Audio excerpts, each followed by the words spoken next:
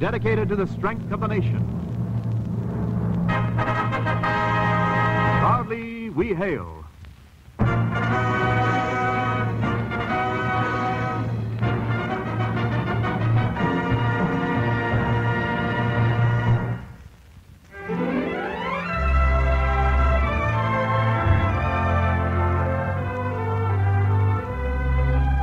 Yes, Proudly We Hail, starring Ann Blyth in There's No Escape, a United States Army and United States Air Force presentation. And now, here is our producer, the well-known Hollywood showman, C.P. McGregor. Thank you, and greetings from Hollywood, ladies and gentlemen. Welcome to your Theater of Stars, where each week the outstanding stars of motion pictures join us for your entertainment in plays we know you'll enjoy. Beautiful, talented, Ann Blyth is our star. And the title of our story of mystery and suspense, There's No Escape. In just a moment, we'll have the curtain for Act One. Here now, with a brief but important message, is our announcer, Wendell Niles. Only the best can be aviation cadets. And now, because your United States Air Force is planning for the future and wants the best young men, special consideration is being given to this year's college graduates who want careers as leaders in aviation. As officers in your United States Air Force, if you're graduating this June, apply now for aviation cadet training. As a college graduate, your application will be rushed so that you can begin training as soon as you graduate. Visit your U.S. Army and U.S. Air Force recruiting station today to make certain you're accepted for one of this summer's aviation cadet classes. Remember, only the best can be aviation cadets. And now, once again, our producer. The curtain rises on Act One of There's No Escape, starring Ann Blyth as Martha Morgan.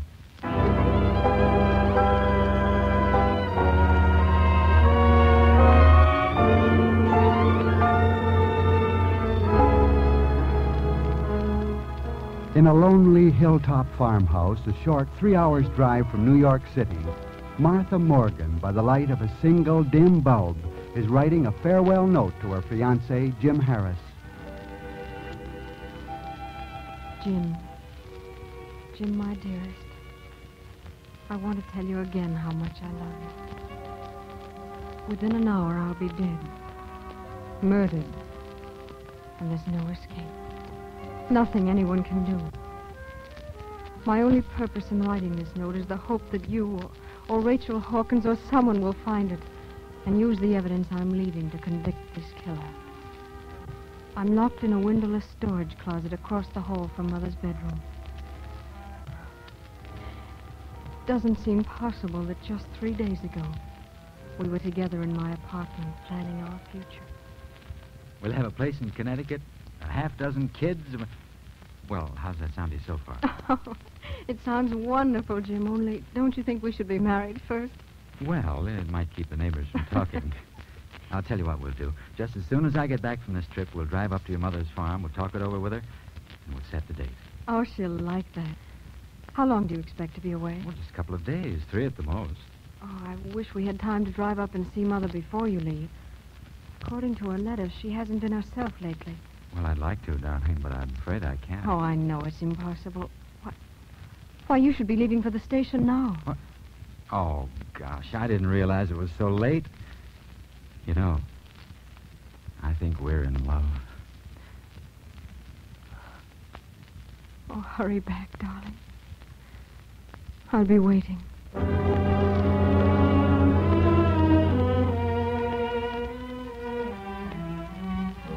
Less than an hour after you left, I got a wire telling me that Mother had died. Naturally, I took the first train up here, and my stepfather, Walter Burke, met me at the station and drove me out to the house. He wouldn't discuss Mother's death until after he'd had a drink and we were comfortably seated in the living room. There can be no mistake, Martha. The result of the autopsy was a verdict of suicide from an overdose of sedatives. I just can't believe it, Walter. Why should Mother do anything like that? She never had any serious illness. She was happily married, had plenty of money. You're thinking of your mother as she was when you last saw her, Martha. You didn't see her after she changed. Changed? Perhaps you'll understand if you let me tell this from the beginning. Oh, I want you to, Walter.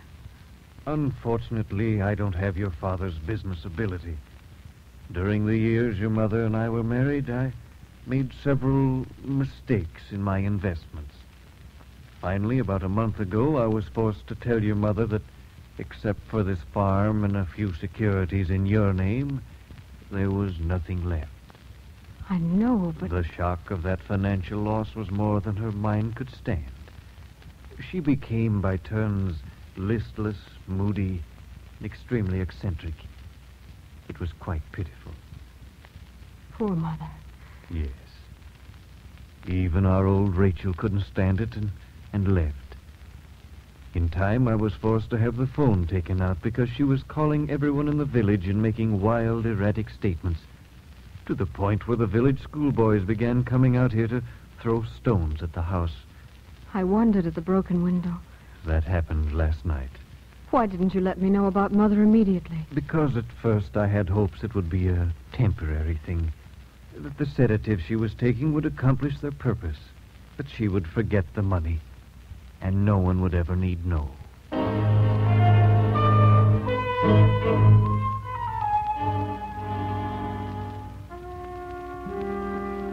After Mother's funeral, I started to clean up the house, beginning in the storage closet across the hall from her bedroom, the one in which I'm now held prisoner. It was filled with the sentimental accumulations of 30 years, including my bronze baby shoes. For years, Mother and I had left notes for each other in those old toddlers, and as I picked them up, automatically, almost unconsciously, I ran my hands into them and found a note. Dearest Martha, Mother had written, I hope you never find yourself living in fear as I am. It's a horrible feeling, especially when you fear someone you love, as I fear Walter. There's nothing tangible, no overt act to which I can point, yet whenever he touches me, I feel that death is brushing my shoulder. It's been like that ever since I found out about the money. What are you reading? Walter, where did you come from? What are you reading? What? It's a note from Mother. I found it in my baby shoes. May I see it, please? Why, yes, of course. Thank you. How much of this had you read? Why, most of it, I guess. To where she mentioned finding out about the money. Well, that should convince you. If there had been any doubt in your mind, Doubt of what? that she was insane. Can you imagine anyone living in fear of me? Why, it doesn't seem very reasonable. Thank you, my dear. May I have the note back? I wasn't quite finished. All she said after that was that she loved you. Oh, don't burn it, please. I wanted to keep it. It could only make you unhappy, my dear. Let's go downstairs and try to forget all this unpleasantness. We can clean this place tomorrow, together.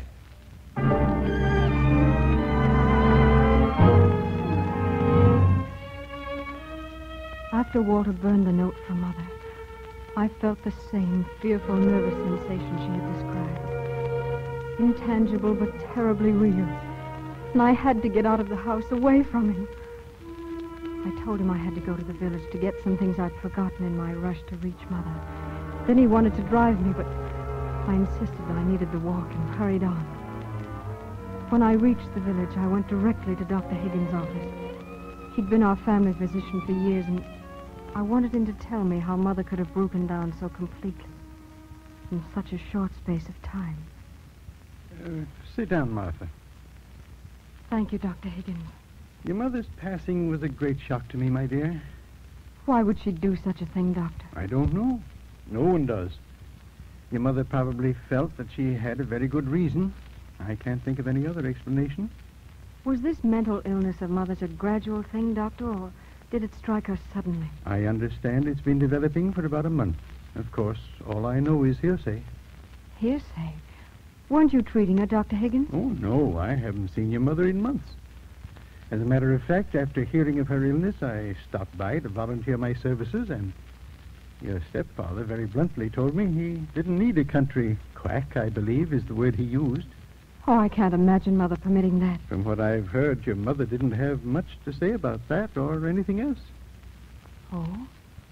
Well, what doctor did care for her? I don't know. It's my opinion, though, that he should never have prescribed any sort of sedative for her.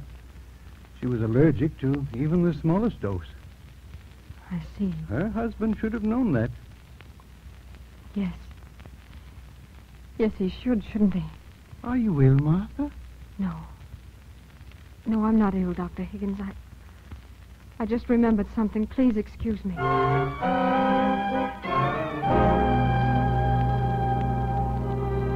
After talking with Dr. Higgins, my intangible fear of Walter began to take real form.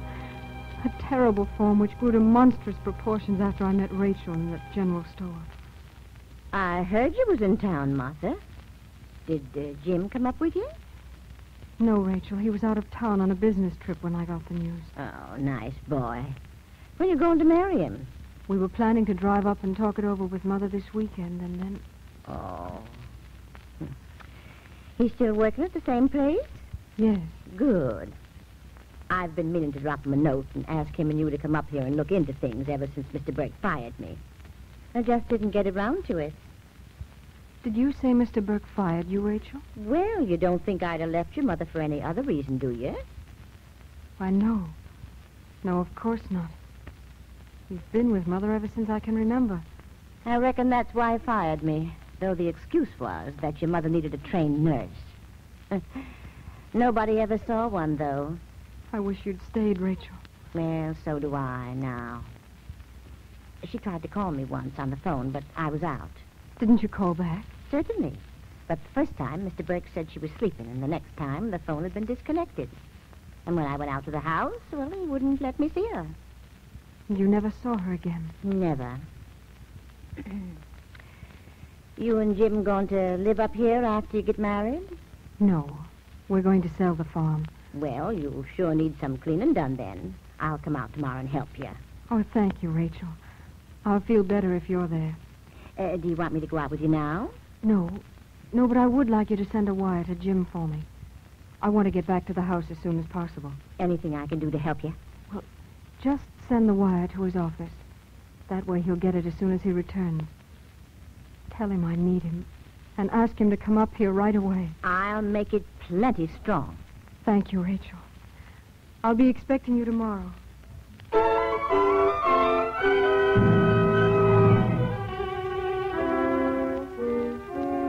know now, Jim, that you can't possibly get my wire in time. But it was my only hope. My suspicions had become a conviction. Although I lacked conclusive proof, I felt certain that Walter Burke was responsible for Mother's death.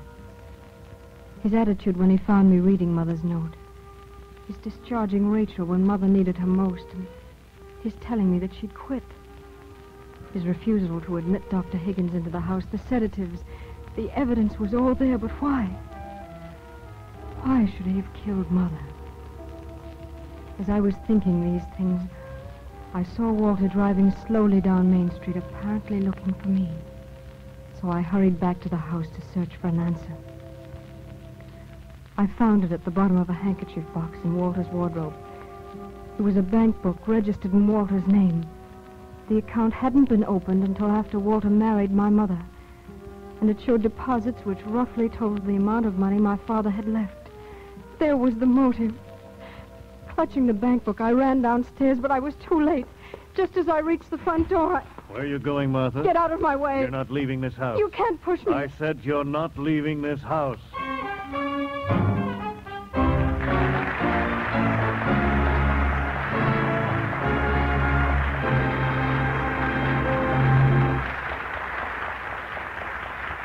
We pause briefly from our story, There's No Escape, starring Ann Blyth, to bring you an important message from our government. Ladies and gentlemen, our Army and our Air Force are critically short of physicians and dentists.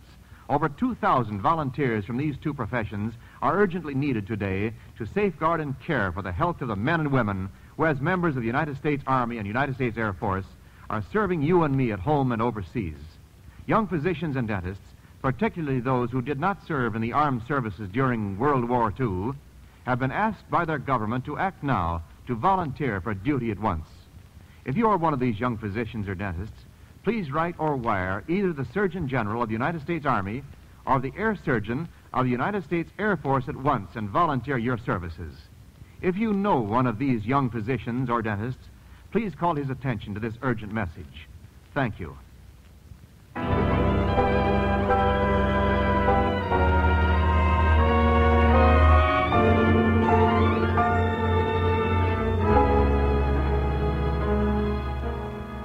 The curtain rises on Act Two of There's No Escape, starring Ann Blyth as Martha Morgan. When Martha was told that her mother had committed suicide, her first reaction was shock. The shock was soon replaced by suspicion. Suspicion that her stepfather, Walter Burke, was responsible for her mother's death. Suspicion which Martha now knows will result in her own death. Locked in a windowless storage closet in a lonely hilltop farmhouse which was her mother's home, Martha continues her story. I had the evidence of the bank book and deposit slips in my hand. I ran downstairs, but I was too late. Just as I reached the front door... Where are you going, Martha? Get out of my way. You're not leaving this house. You can't tell I'd me. I'd like to have a little talk with you. Well, I don't want to talk with you. Really? Why not? You killed my mother. You appear to be suffering from the same illness she had. Let me give you a sedative. No, thank you. What's the name of the doctor who cared for my mother when she was ill? I don't really remember. It was a doctor in the city. He specializes in the care of mental illnesses. Well, if you don't know his name, how were you able to locate him and get him to come up here? As a matter of fact, he didn't come up here. I went to the city, described your mother's symptoms to him, and brought back the medication he prescribed. No doctor would prescribe sedatives without seeing the patient. Now, look, Martha. I don't know what the people in the village have been telling you, but I can guess the lines it followed because they all hate me. But if you'll check with the coroner, he'll tell you that your mother's death was a clear case of suicide. Will he also tell me that Mother was allergic to even a small dose of sedative? Dr. Higgins will testify to that, and that you knew it and gave them to her regularly. I don't know what you're talking about. I think you do. After all, my dear, as you yourself pointed out earlier, your mother and I were very happily married. Yet you murdered her. Murdered? There can be no murder without a motive. You had the motive, and I have the proof right here in this bank book. I'm terribly sorry that you found this book, Martha. I can understand that. Can you? Then perhaps you can understand that I was equally sorry when your mother found it. What are you going to do? You've left me no choice. If you don't die, I will. And I have much, too much to live for. You don't dare kill me. That's where you're mistaken. I don't dare let you live. You don't dare. I think we'd better go upstairs, Martha. Will you go quietly, or must I resort to unpleasant measures? I'll go quietly. Good girl. But don't forget I'm right behind you. I told you you don't dare kill me. And if you'll remember, my answer was that I don't dare let you live. However, it is a matter which requires considerable thought. Your death must appear to be a regrettable accident. And how do you expect to get away with that? That, my dear, is the point which requires the thought. Come along. Where are you taking me? I just want to know that you'll be safe. It may take me a day or two to think of a satisfactory accident for you. It's me, Martha. Rachel Hawkins. Make a sound and I'll kill you right now. What's she doing here? Why, I asked her to come. Well, she'll go away. If she does, she'll be suspicious. I hadn't thought of that. Well, come on. You're going to let me see her? Yes. You're going to tell her that you've changed your mind, that you don't want her out here. Why, I'll tell her nothing of the kind. Oh, yes, you will. I've a gun in my pocket, Martha, and if you don't send Rachel away completely satisfied with your story, I'll shoot you both. Do you think you could get away with that? It's safer than letting her go back to the village and talk. I'll at least have a running start and a chance to get out of the country. Are you going to send her away satisfied? Well? What else can I do? There's no reason why Rachel should die, too. That's very sensible and very loyal. Come on, my dear. And remember, at the first indication that Rachel's suspicious, I'll kill you both.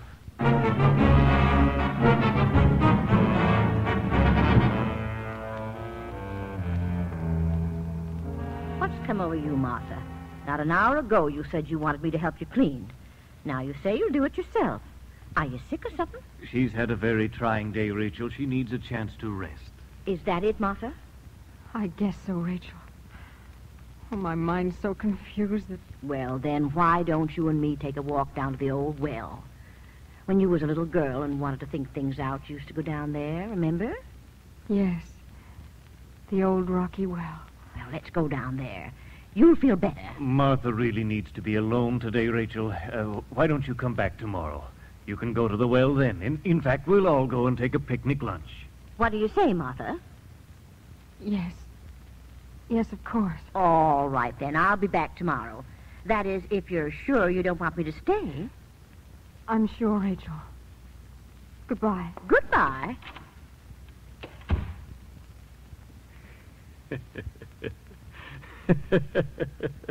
Oh, this is wonderful.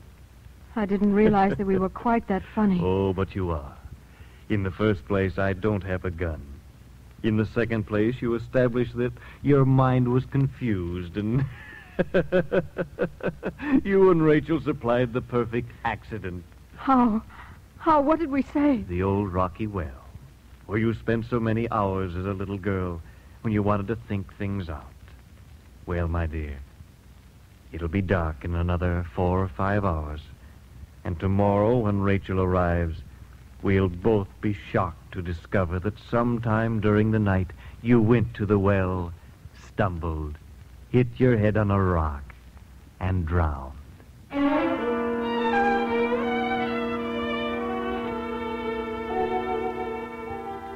All the evidence is here, Jim. My last hope and prayer will be that you find this letter. Within a few minutes, as soon as he thinks it's safe, he'll be coming upstairs. He's coming now, Jim. I can hear his feet on the stair. He's at the top of the stair now. I'll hide this note before he sees it. It's time, Martha. Please, Walter. Please. I'm sorry. It's nothing personal. Simply self-defense. Oh, what was that? A window. Those kids from the village have broken another window. Help! Help me! Oh, let me go. Don't try anything like that again. I'll be back for you as soon as I get rid of those kids. Oh. You brats, get away from here and stay away if I ever catch you. Oh, dear God. Oh, dear God, I don't want to die. I don't want to die.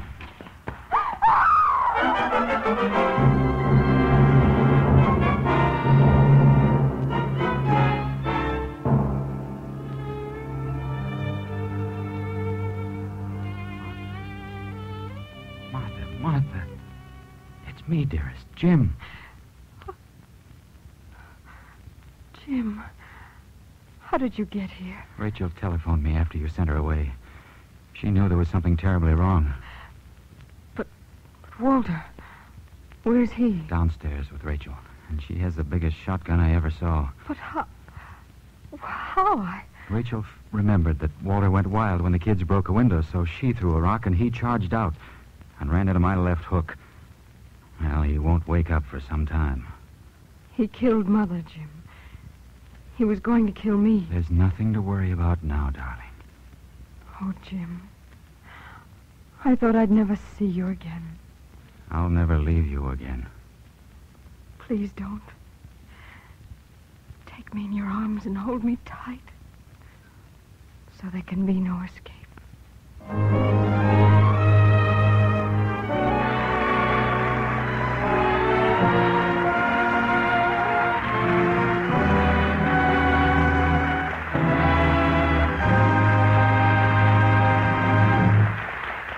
The curtain falls in the final act of There's No Escape.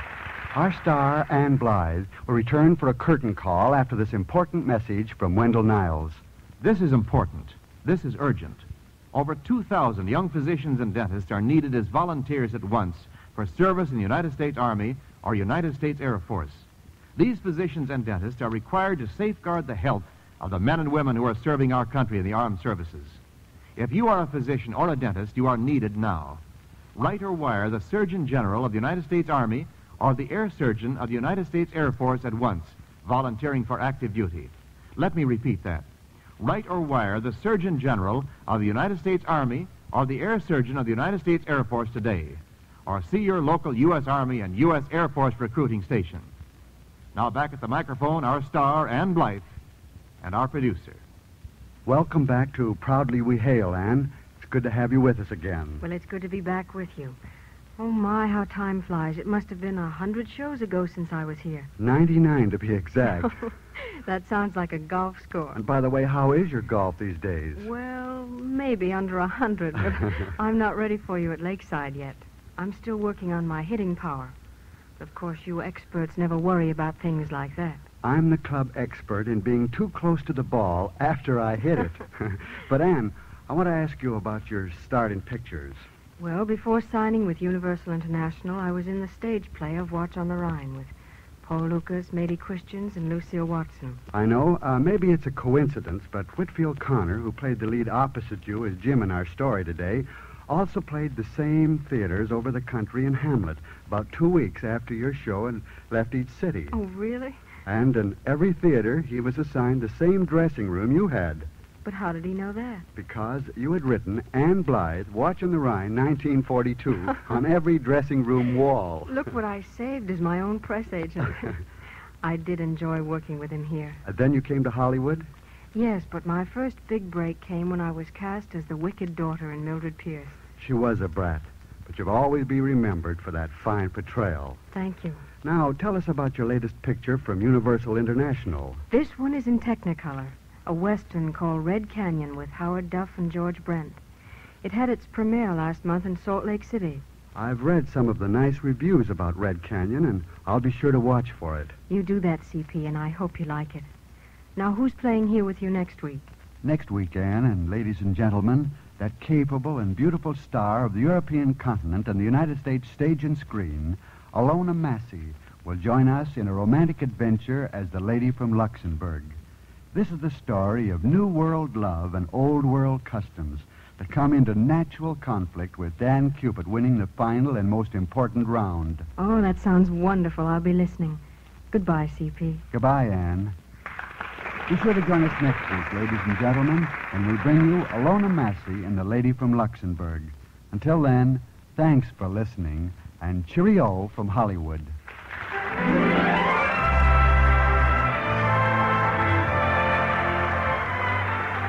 Ann Blyth appeared through the courtesy of the Hollywood Coordinating Committee, which arranges for the appearance of all stars on this program. The script was by Bill Hampton, with music under the direction of Eddie Scribanic. This program is transcribed in Hollywood for release at this time. Wendell Niles speaking.